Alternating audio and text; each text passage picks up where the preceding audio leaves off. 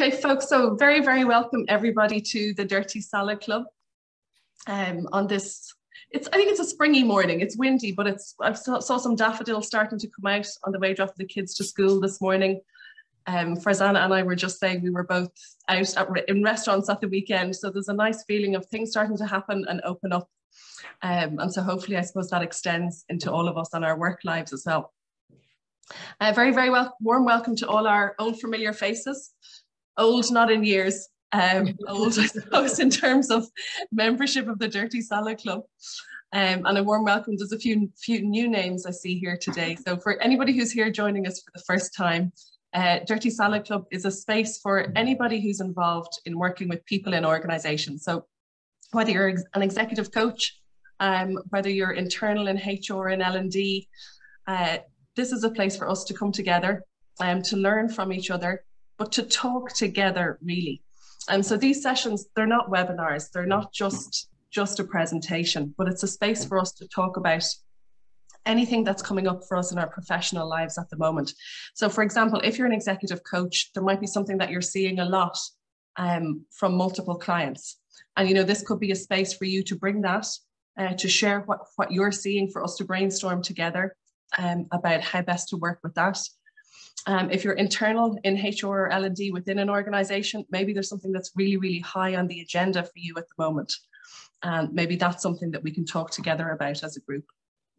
The name came from the name of a band that Alan used to be in, Dirty Salad Club. But I think it really fits here because the idea with these sessions is they're dirty in a way that this is a space for us to be vulnerable, to maybe share things that we wouldn't share with our clients, to be honest, to be open, to be authentic. Salad in that, look, this is healthy, it's good for us, and we're learning together. And a club, again, just reiterating that we're all in this together.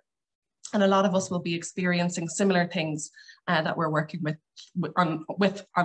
our clients that we're working through. And this morning, we're very lucky to have Farzana with us, Farzana Maudarbaccus, who's an organisational psychologist and an executive coach. And particularly, Farzana works a lot with helping people through transitions and through change. So super, super timing, I think, for Farzana's session. It's been lovely working with her so far. And I think Farzana's warmth and personality is really going to shine through and bring a lot to this morning's session. So Farzana, thank you so much. We're really looking forward to this. And without further ado, I'll let you take it away. Thank you so much, Tanya, for this lovely welcome. Hello, everyone. So I'm Farzana, and I'm a business psychologist. So today we are going to talk about building resilience in our current reality. So I can't mute, and I don't know if you're hearing my heart, but it's beating so loud that I can hear it anyway. So anyway, I live in Ireland. So I think most of us here are in Ireland, but Eileen, has lovely bluer sky today. And when I meet people around here, people often ask me, where are you from?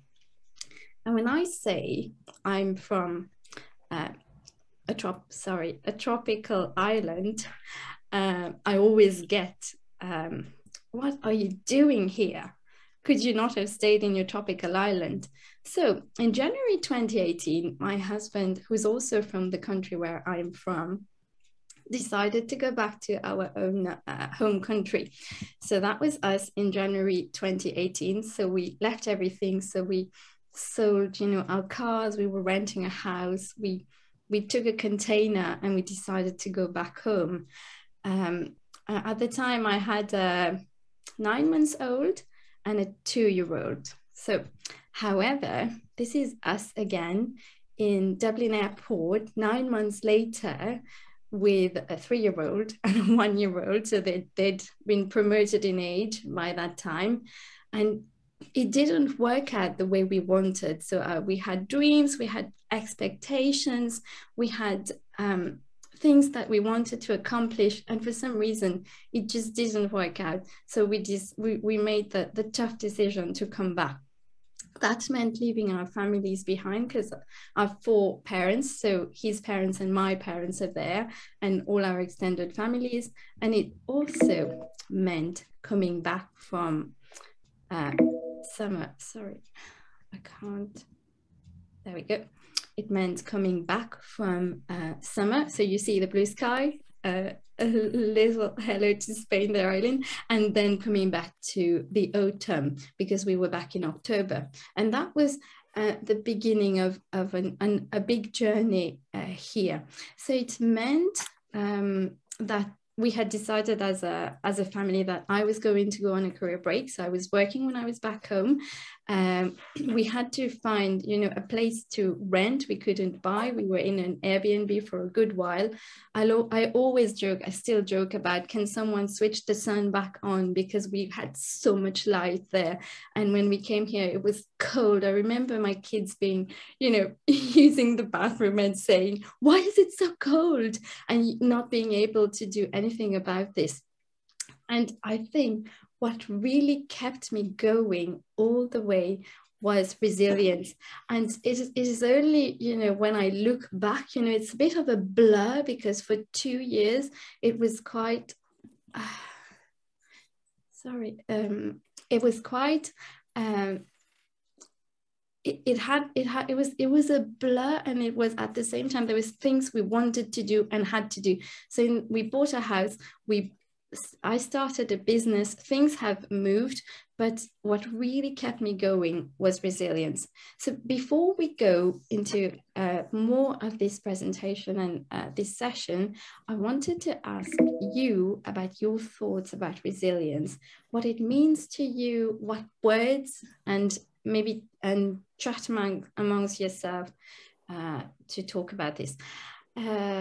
Tanya is going to help me with the breakout rooms, and we'll come back in 10 minutes. Welcome back, everybody. I think there was some great chats being had there. I popped in and out of one or two of the rooms with the intention of joining conversation, but there was just so much good stuff being said and being shared. It was really, really nice to hear. Great. Thanks, Tanya. And I'd love to hear if there's anybody who wants to share anything on those lovely discussions, please. I'm happy to share something. Yeah. Yeah, so myself and Fintan were having a chat. Thank you, Fintan. And we were just looking at the difference in resilience that happens because of age, and the difference for millennials compared to old and crusty people like me, and just seeing that really when you get to a certain age, you have enough life experience and you've pulled yourself out of the base so often that if you're aware, you've grown in awareness of what pulls you out.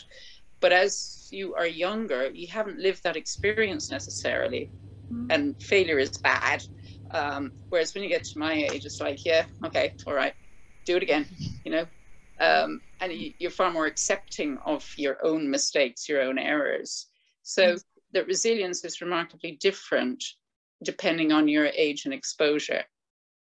That was kind of what we came up with.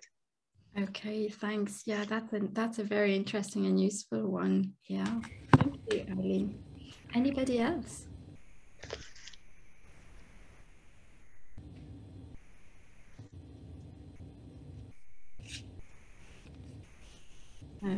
I'll speak if you'd like.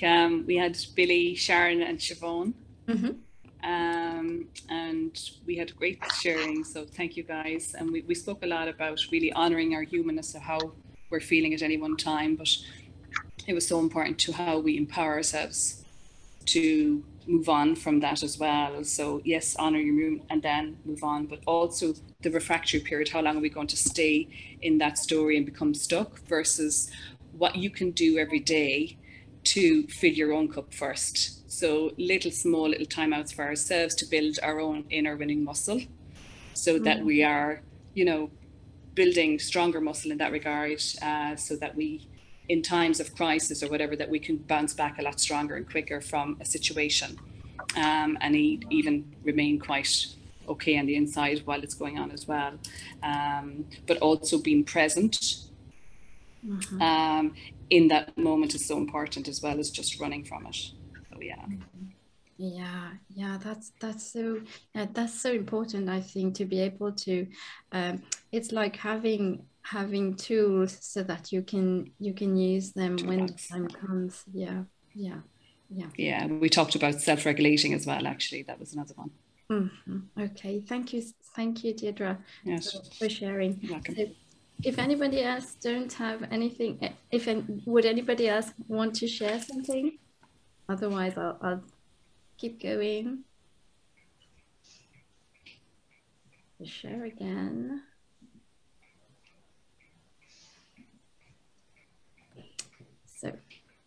So the meaning of resilience. So one of the lines that really struck me was someone called Amit Sood, who described resilience as the core strength you use to lift the load of life, and how, you know, a bit of what you said, Deirdre, having tools, having the help, you know, that you might need to lift whatever comes in front of us. And why resilience is important. So it can influence work satisfaction and engagement, our well-being. It can decrease depression levels and protect us from physical illness. And low levels of resilience would be the opposite of all this. So feelings of being overwhelmed and helpless, and likely to rely on coping strategies that might not be too healthy, like avoidance, you know, isolation, numbing, doing things that just take away whatever suffering we might be going through. I'm not going to go through some findings of two studies that that I found interesting. So obviously we weren't going to not talk about the C word. So this first one is a study of 25,000 working adults in 25 different countries, done in July 2020. And they found that the more people were exposed to COVID, the higher levels of resilience they had. So when people were exposed themselves and then their family members were exposed, they found that there were higher levels of resilience. And also those who were impacted by changes to their working conditions. So they had 5 changes. So they could have lost a job, their finances could have been affected.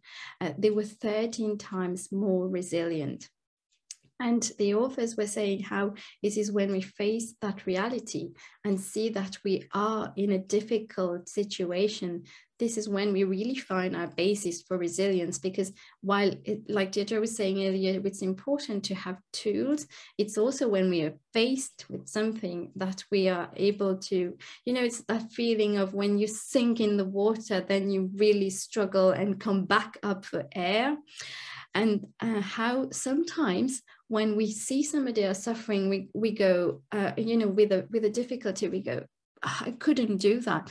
But how also the real is often less scary than what we imagine it to be. So that was one study. The other one, was a study to quantify the psychological effects of the pandemic. So in spring 2020, these authors found that there was an increase in psychological distress, so in anxiety, distress, depression.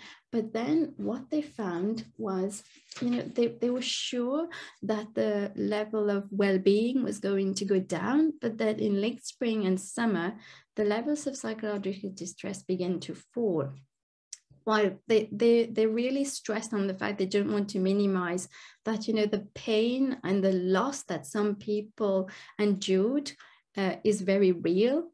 However, there were many survivors, you know, of not only the pandemic, but also survivors of war that bounced back quickly and never really show any substantial decline in mental health. So what their conclusion is that as human beings, we are not passive victims of change, passive victims of change. We really want to take our own well-being, and when we are faced with difficulty, with obstacles, we strive to go above them. We strive to go back to a new or somehow changed state of well-being. I read this lovely book by Matt Haig, the Comfort book, which is it really brings a lot of comfort. And he talks about the song Somewhere Over the Rainbow in The Wizard of Oz, how this song was actually written in 1939. I didn't know that. So it was written in 1939. In the midst of, one of the hardest time in human history, and how the authors somehow managed to write such a lovely song, which always, I was listening to it yesterday, how it brings so much hope to whatever is going on. And so as a conclusion, the authors were saying that this global psychological immune system that we have has been put to test with the COVID pandemic, and that it proved to be at its strongest because we have found ways around this. So before I move on, would you have any questions, any comments? Any reactions? Keep going. So how to build resilience then? So I'm going to talk about 3 points. The first one is our connection with others, and how building relationships and networks can really help. Because when we are stuck in a rut, the interactions with others can help us shift our perspectives and also get help and laugh about stuff that is happening. And we definitely saw that over the pandemic, how we were really craving for connections. We used Zoom so much, and the Dirty Salad Club definitely seemed to have been one of them, because while I wasn't in here at the start of the pandemic, over and over I've heard people say how this was a lifesaver to be able to connect with others. So that's one of them. And if I link this back to my own story, when I moved in, I moved to a different place. So we were living in Dublin, so we decided to move to Wicklow because our friends, we had one couple who had a 2-year-old as well at the time. So my son was able to go to school with him. So it really meant a lot for us to be able to go where we knew somebody. While I was on my career break, I went to all the playgroups with my 1-year-old, and over the pandemic, these people that I've met and built relationships with have been so helpful, and now they're really good friends. And I also started sea swimming because I'm lucky to live by the beach. And I think this also, while there's a lovely community, I think being, from this tropical island where the seawater is always in its 20s, and going in the seawater here somehow, taught me to be, unconsciously being comfortable with an uncomfortable situation. The second point, the second way about building resilience is finding a purpose in life. So while I was preparing this talk, there's a number of articles, books that led towards this concept. So finding your purpose in life. So there's a Japanese concept, I'm sure many of you might be familiar with that, called ikigai, so a reason to live. And people in the blue zones, so who have one of the world's have the highest life expectancy in the world, are those, one of their features is that they have a clearly defined purpose, so clearly defined ikigai. They never give up, they keep going whatever happens. And in his book, Man's Search for Meaning, Viktor Frankl, who is a survivor of the Holocaust and who was living in concentration camps and lost his wife, and stresses on how he, in the face of death, he was really able to focus on his purpose. He talks about how he really had to face death and still go above that and still think about why he was there, and being comfortable with the idea that, it might happen. That kept him going, and he eventually survived and told his story in this book. And I love this quote where he says, everything can be taken from a man, but one thing, the last of the human freedoms, to choose one's attitude in any given set of circumstances, to choose one's own way. And if I think back to my own story, I knew the reason why I left my home country. I had the goal in mind for me and for my family. There were loads of hurdles, you know, keeping asking myself and with my husband ourselves whether we had done the right thing or not. But in the end, you know, I knew what I didn't want, and I knew why I was here. The last thing brings the last point I want to talk about is from the book called Grit by Angela Duckworth, which maybe some of you have read, and she talks about four points that she calls, you know, paragons of grit have. So people who really keep going, who really have shown high levels of resilience. So they have interest, practice, purpose, and hope. So interest in that they know what they really love doing, even if it's not something they excel at. They work hard at it, so they practice, they keep focusing. They don't focus on what is going well as much as they focus on what is going wrong and how can I improve it. And the purpose, which brings us back to the second point I was talking about, and hope. So not the kind of hope to do with luck, but the kind of hope to be able to get up every time we fall down. And which brings me to the third point that was very well explored by Carol Dweck, which is her concept of the growth mindset. So cultivating a growth mindset, because Angela Duckworth talks in her book how she found that talent and intelligence are not alone don't predict success. On the other hand, it is effort. It is falling down, getting up, trying again and again, and testing. And how the way to build grit, so this perseverance, is to try and cultivate a growth mindset. So with our children, with our clients, because if we use these kinds of if we are used to having a growth mindset, then we know that, you know, there's always a way of improving, and there's always another perspective to what we might be enduring if it is a difficult situation. So again, with me, I try to fit in loads of groups. Sometimes I found myself to be very lonely in a group, even in the play groups. You know, there were micro groups going on. I was in a WhatsApp group that I felt I didn't belong to, and while it was hard to tell myself I was going to leave it, I had to leave. I really had to leave it because of how I felt.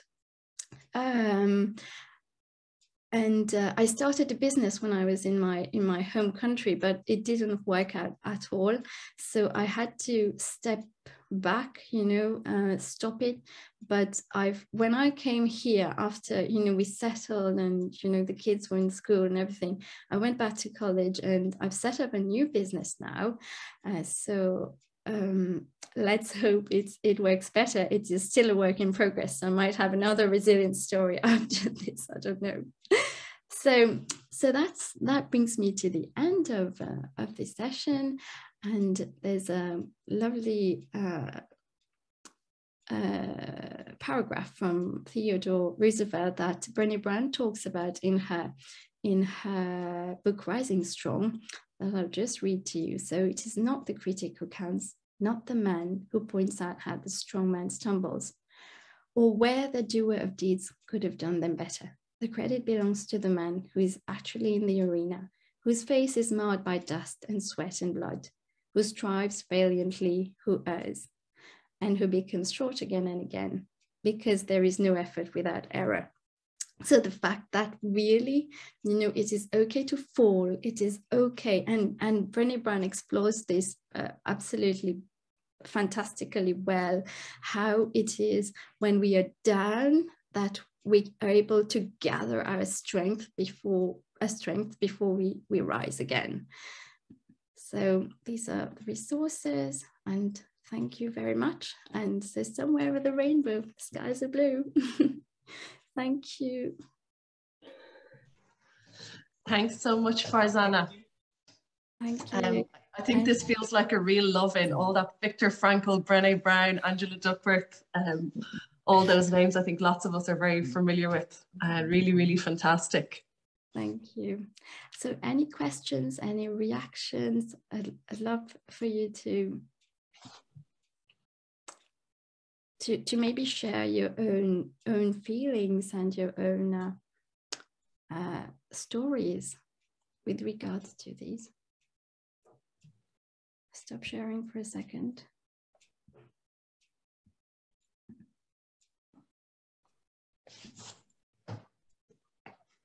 It's great, Franza, the way you've not only have you got the research, but I love the way you've noticed and observed how you've used it along the way and how it's helped you, which is really magnificent. Most people just rattle off the research, but you've rattled off the connections to your own situation, which is wonderful. Thanks. It's this. I was really. It really brought me back to all of this when I was getting ready for this session. Yeah, so thank you so much for the opportunity to all of you. See what you've learned from it's great. Thank you. Anybody else? I'll just throw in a quote as well. I mean, again, far away from Viktor Frankl, Grayson Perry, you know, the artist. He's brilliant, actually. I saw him on stage doing a talk. But I did a great one, which kind of relates to where you were in that last section there. Like he says, how about you? If you don't have self-doubt, you're not trying hard enough. Yeah. I love this. And I thought as an artist, but that applies to us all, you know. So that was a great quote, yeah. Where did you see him, Billy? I just saw him in the National Concert Hall. Oh wow! He did a one-man kind of audience interaction piece a number of years ago. It was all around Brexit actually at the time. He was looking at. Oh wow! He was discussing Brexit, but he can be quite interesting. I read a few of his books as well. They're quite good. It's an alternative take on the art world. He's great, and Carol Dweck does that as well. She talks about, you know, the way you normally come home to your kids and you say, "Do you have a great day?" You know, feeding the next generation of narcissism. She says, come home and say to them, who gave something a go today, but you made a mess of it? Yeah. So it's normal. So it's actually about the go rather than the forward. Yeah, lovely. Yeah. I keep thinking of. Sorry, Tanya. I've lost my train of thought now, Alan. What was I going to say? I did that. I keep thinking of, you know how resilience previously, I feel, often used to be defined in some shape or form as bouncing back, but this whole idea that you're never going back, you know, it's progress. It's being in the arena. It's learning from those mistakes. It's when all of the shit hits the fan and everything, but it's progress, and you're, you know, that bouncing forward, going forward. Yeah. I love it. I wonder, can you also overshare? Because I really lived Carol Dweck's, and I was sharing mistakes every night. And my boy, who's 10, said to me, "Geez, Dad, no adult would ever feel like a failure once they meet you."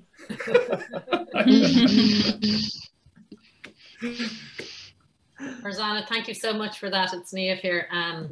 I'm doing some work with some leadership groups, so it's great to have some new material that I'll be able to interweave tomorrow and next week when I'm doing the program. So appreciate that, and some of the books as well. So thank you. Thank you so much, Steve. Thanks. Thank you, Farzana. It was great. I love the reminder of the finding your why. I think that's really powerful when, you know, everything piles on, and finding your why is really, really important. So thank you for that reminder. And I love the Somewhere Over the Rainbow reminder as well. I love that song. I didn't realize it was composed during that time. Yeah, thanks, Sharon. Yeah, thank you. I think Matt Haig's book has lovely little snippets of things. Yeah, I'm going to go and search it out. Actually, I've read a few of his books, The Midnight Library, and some of those, but I haven't read that one. So. Yeah. That's another great one. I read the two, one after the other. Yeah. Thank you so much, everyone. So I'll just share again for Tanya, thank you so much, everyone. Farzana, just one question. We're very curious in our group as to where that tropical island is. Do you have a guess? I thought Mauritius, maybe. But, no. Yeah, that's it. Oh, okay. Okay, fine. Yeah, so you are going to ask me what I'm doing here. Absolutely. I have some friends from Mauritius as well. So. Oh, do you? Okay. Yeah. They live here. Yeah. Oh, great. Okay. Yeah, in Dublin on the north side though, so a bit far away. Yeah. Yeah. And they love it here as well, so it's just different, you know. Yeah. The north side is not so far away, really. As a north sider. Wicklow. My sister lives in Wicklow, so she feels it is. Yeah. I'm with you, Sharon. It's less tropical, Sharon. It is less tropical. As a former south sider, we have palm trees. Converted. All right. Thank you so much, everyone. Yeah. Thank you. Thank you. Thank you. And I just Thanks, for Tanya for the ending. Thanks, Tanya. Yeah. Thanks, Change Lions. Thank you, Farzana. I think that was really, really fantastic. Really, really great session. So just before we finish up and let everybody go, next month we have our very own Billy Byrne, who's up on the 23rd of March. Billy's going to be talking about the roles of diversity and dissent in team and group decision making. So really, really looking forward to that one. I think we've all probably heard a lot about the importance of diversity in groups and teams for decision making. Billy's going to extend that a little bit further, looking at, you know, how we generally tend to want to conform, but how dissent and constructive dissent is really, really important for team and group decision making. So I'll be looking forward to that one with Billy. If anybody here would like to host any upcoming sessions, we'd love to have you. Even if you've hosted before, we'd love to have you again. And as I say, it's not about you, the host, being an expert, knowing everything about a subject. It's you sharing your thoughts, perspectives, us all learning from each other and talking together. So please give us a shout if you would like to host. The recording of today's session and the slides from today's session will be up on our Dirty Salad Club LinkedIn page by tomorrow, if not before, and we'll send you a link for next month's session for 23rd of March with Billy as well. So thanks so much, folks. It's been really nice to see everybody. Really nice to get to know some of the new faces and that, and we hope to see you back soon. Thank you very much. Really great. Thank you. Bye. Bye-bye. Bye now. Bye. Thank you. Bye. Bye. Thank you.